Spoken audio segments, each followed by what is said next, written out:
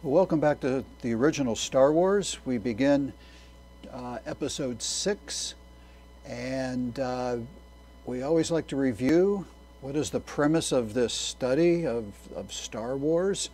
In reading scripture, I've known for years, like many of you have, in Isaiah 14, that Lucifer is called a morning star, and Jesus Christ in Revelation 22 is called the bright and morning star.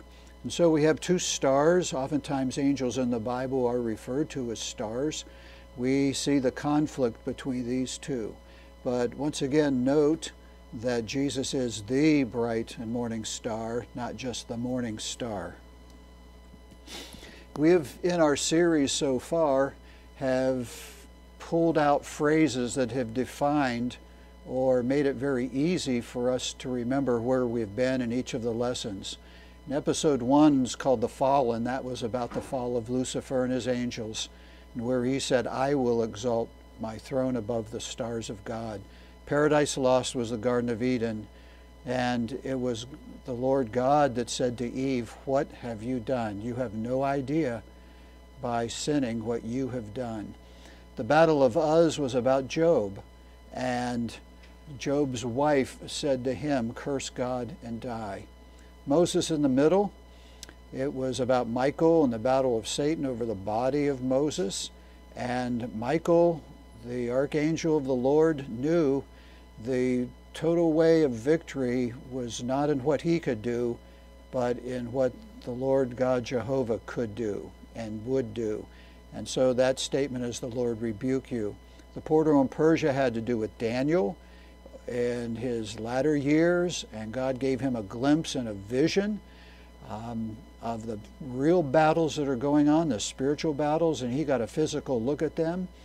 And the Lord challenged Daniel and left him with this message, even though you're tired and old in years, stand upright. Don't, in our latter years, we don't need to slouch spiritually. We need to stand firm and right and walk with God.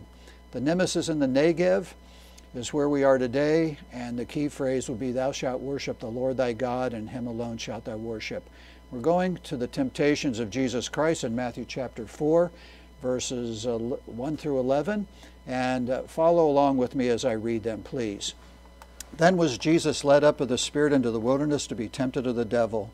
When he had fasted 40 days and 40 nights, he was afterward hungered. And when the tempter came to him, he said, if you be the Son of God, command that these stones be made bread. But he answered and said, it is written, man shall not live by bread alone, but by every word that proceeds out of the mouth of God. Then the devil took him up into the holy city and set him on a pinnacle of the temple. Said to him, if you be the Son of God, cast yourself down. For it is written, he shall give his angels charge concerning thee, and in their hands they shall bear thee up, lest at any time you dash your foot against a stone. Jesus answered, and Jesus said unto him, it is written again, thou shalt not tempt the Lord thy God. And again the devil took him up into an exceeding high mountain, and showed him all the kingdoms of the world, and the glory of them, and said unto him, all these things will I give you, if you will fall down and worship me. Then said Jesus unto him, get thee hence, Satan, for it is written, thou shalt worship the Lord thy God, and him only shalt thou serve. Then the devil left him, and behold, angels came and ministered unto him.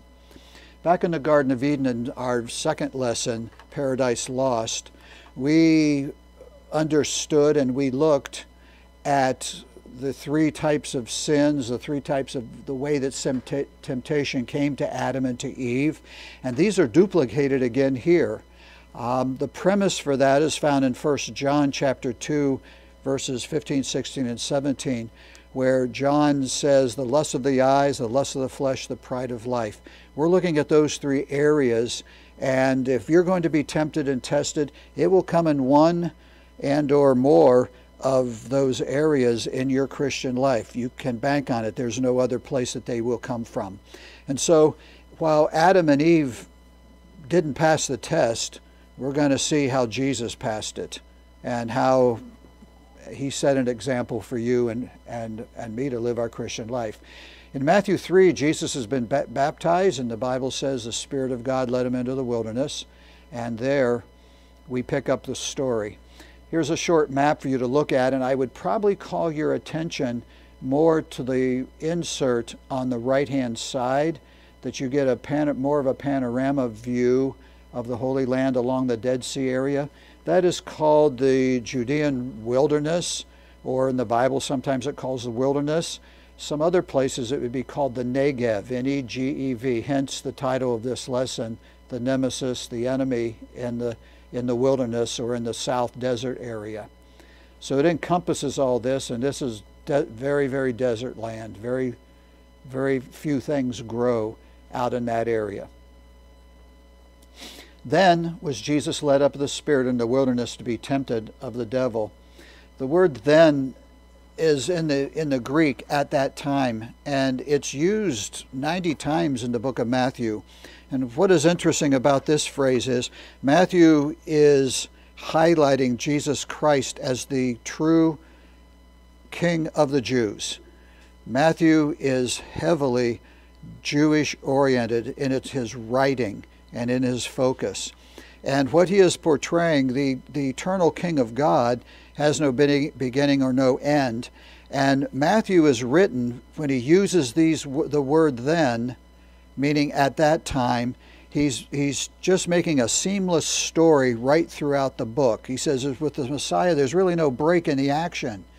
Jesus was constantly at work doing the things that the Messiah was prophesied to do, and that he was the true King of the Jews. Tempted in here means to put to a test with the intent to do evil. So Satan comes to him trying. The intent and the motive is, I'm going to get him to sin and do wrong. Devil always means devil or slanderer. And the key thing in this study is Satan knows the Word of God very well. And make no bones about it, Satan knows Scripture, and he quotes Scripture as Scripture and says it's written. It has the authority of Scripture. It is the Word of God. He quotes that, and he doesn't deny that. That was not up for debate. And so understand, while he knows the Scripture, he knows how to subvert it and to pervert it and to twist it. And he did that with Adam and Eve. He tried it with Jesus. He does it with us. The very first area we would say would be the lust of the flesh versus the Word of God. And when he had fasted 40 days, 40 nights, he was afterward hungry. And when the tempter came to him, he said, if you be the Son of God, command these stones be made bread. The word if here means since. Not only Satan has conceded that the Word of God is the true Word of God and stands as authority, in this phrasing, he is actually saying, since you are the Son of God. Satan knew who he was talking to, and he conceded that ground too, since he just simply said, I know who you are, and since you are the Son of God, then let's see if you can really pull off some of these really big tasks I'm going to give you to do, and I've got a reward to go along with them. And the word be made bread means to become, meaning he literally was going to change stones or rocks into loaves of bread. Jesus had the power to do that had he wanted to. He raised dead people and healed diseased people that had the disease for life. If he could do that, he could make some rocks a bakery without any problem. But he answered and said, it's written, every man shall not live by bread alone, but by every word that proceeds out of the mouth of God. Jesus in all three of these temptations will answer Satan using Scripture, and that's the key. The word but means, yes, Satan, what you said is you have quoted it, but you've misquoted out of context. And the word but means but except. Jesus said, okay, but you've said that, except it means this. It is written, it stands with authority, that man shall not live by bread alone, but by every word that proceeds out of the mouth of God. Not just the words and the parts of the scripture that we like, but all of them. So the attack back is from Deuteronomy 8:3, and if you look at the latter part of the verse, neither did the fathers know that he might make thee know that man does not live by bread alone, but by every word that proceeds out of the mouth of the Lord doth man live. So scripture is once again used to counter this. There's also the pride of life in verses 5 to 7 versus the wisdom of God. The devil took him up to the holy city, that's Jerusalem, and set him on a pinnacle of the temple. Took him means took him, or he led them. Satan led the way. He said, okay, let me run something else by you here. And he said unto him, if you be the Son of God, cast yourself down, for it is written, he shall give his angels charge concerning thee, and in their hands they shall bear thee up, lest at any time you dash your foot against a stone. The word charge means command or order. It's amazing and an incredible thought to understand and to know that Jesus at any time had angels that were at his beck and call, that he could have moved in and done things. They were at his command. All he had to do is speak it, and that they would carry you up, meaning if Jesus would jump off of this high corner of the walls of Jerusalem for this reward, that he wouldn't die. He could just ask the angels to catch him an inch off of the ground before it hit, and it'd pick him up, lest, he said, so that you wouldn't even hurt your foot. Nothing had happened with your feet. They wouldn't touch the ground. And this was what he promised for a reward. Notice the blue arrow, and we're looking from the Mount of Olives to the southeastern corner of the Temple Mount. That is not the temple with the gold dome building. That is Islamic controlled. It's the Dome of the Rock.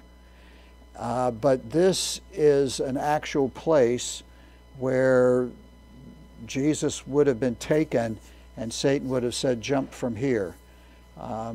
It's been pointed out that this was a bigger jump, not because the wall was cut down, but because over years landfill went in there. And you can see how it's been built up from even in the forefront of the picture in the lower left. It was for the road to go in there. It was probably at least a 70-foot leap is what it would have been. Jesus said to him, it's written again, you shall not tempt the Lord your God. Tempt here means a decisive test. He said, you don't put God to a test. The scripture is going to bear this out, that you don't tempt God. It's like the kid that prays right before a test, Lord, if you just let me get a good grade on this test, then I'll be good for the next week, and I'll obey my mom and dad. That's a decisive test. That's the Lord, if you do this, then I'll behave this. We should be doing that already, and that should not even come into play in our lives. But as Christians, we find ourselves, Lord, if you could just give me a job, or Lord, if you'd heal my body, then I'll do this. God doesn't deal in bargaining chips that if we ask something of him, then we'll do something. It's the Lord promises us things, and that's based upon our Christian growth and our serving him that it comes. So we don't want to tempt the Lord God, our God, by throwing crazy requests out there that we're asking amiss. You shall not tempt the Lord your God as you tempted him in Massah. The last one's the lust of the eyes. It's versus the worship of God. And again, the devil took him into an exceeding high mountain and showed him all the kingdoms of the world and the glory of them. The brightness, the splendor. They were incredible what he saw. An artist's concept. And he said to him, all these I'll give you if you'll fall down and worship me. Then Jesus said to him, get thee hence, Satan, for it is written. Just told him and said, Satan, get away. Go. Get out of here, you adversary. You shall worship the Lord your God, and him only shalt you serve. And the word serve means to work for, to serve, it can mean serve in a religious manner, serving the Lord at your church or at the synagogue in those cases, and doing good and taking care of the poor. And it does carry a remote meaning of work for a reward. And we do not serve the Lord for the reward, but we understand that God has promised faithful service, that there are rewards along the way, and there are rewards in heaven. But that's not the goal. The goal is to worship the Lord our God, and because we love the Lord, we serve him. Deuteronomy 6:13, fear the Lord your God, serve him only, and take your oaths in his name. Then the devil left him, and behold, angels came and ministered unto him. Means that in the Greek that they brought him food to eat. Well, the conclusion, and this was not a long lesson, is something in a unique, different way. I ran across years ago, and it's actually in a book somewhere that John Maxwell had written, and it was a different way to outline these temptations other than the lust of the flesh, lust of the eyes, and the pride of life. Jesus was tempted, and I'm going to run these over and by you just in closing at this time. When I saw these, I got to think that, sometimes we just hear the same verse over and over. It gets, I'll use the word old, and sometimes we need a fresh look to get a fresh look at ourselves. And I love what he put, that quality Christians are prepared in the wilderness. Jesus was taken away, just away from everybody. And I don't know about you, but sometimes I just need to be by myself. I need to get away, and I just need to think, I need to pray, I need to just examine, plan, do things. And quality Christians are going to be prepared and be made in these down times and these away times. Jesus, in the first temptation, the temptation was to be self-sufficient. I can do that. I can turn bread. I can make bread out of stones. I can do it all myself. I can feed myself. I can take care of me. And I'm afraid so much of our Christian life is that we do everything in our power and our strength, and then when we can't do it or we get in trouble, we ask God for help. We ask for bread out of stones. And it's so easy to live our lives in the flesh. It's so easy to rest and bank on our talents, our abilities, our minds, influence that we may have, instead of just trusting the Lord. Let God make the bread for us. We don't need to get to that point. The second temptation was one to be spectacular. Hey, I'm taking you on the tallest point in Jerusalem here, and the way up high place, and this is a cool thrill ride. And if you jump off, you can become spectacular and have angels fly, and people know that you could make them visible, and they could see you be caught and everything, and everybody would just say, wow, you're a prophet, you're God, and they'd worship you. And there are times that we, as God's people, we are very tempted to be spectacular. Bigger and better, more magnificent, fireworks and jumbo buildings and gigantic things. And I'm using very descriptive words that can be attached to anything. And we need to be dynamic people. I'll use the word, we need to be spectacular, but not be that for ourselves. Because it would have been Jesus that would have called the angels. The show would have been in his hands, not in God. We serve an incredible God, a magnificent God. And I could use the word spectacular. What God can do is beyond spectacular. But the temptation is there for us. The last one, the temptation to be powerful. Well, if you just bow down to me, I'll give you control over these cities. Be powerful is to be controlling, is to be master over, to manipulate. And we live in a world of power. We always have. It was the power people that killed Jesus, because Jesus exposed them for what they were and who they were. And as I said, we live in our country, locally, and even our churches, there are power plays and power things. And that's a common temptation among people, among even Christian people, that we manipulate and we make a name for ourselves instead of we make a name for God. And every time I walk into class, before you get here, I walk among the tables and I pray. And if you're listening to this, before you go out there where, if you're going to sing or you teach or you preach or you have a ministry for the Lord somewhere, you need to make sure that that's not yours. You need to make sure that, give that back to God again. It's real easy for me to take possession of things that are God's, and I do it, but the results and the blessings and the power is not in what I do, but it's in what Christ will do for me. Pray and give things back to the Lord. Jesus had it right. Know the Word of God. Know your Scripture. Where Adam and Eve failed, Jesus succeeded. Adam and Eve misquoted God's Word like Satan did in the garden for their advantage. Jesus quoted God's Word in the wilderness to bring glory to his Father. Victory is a summary of this day.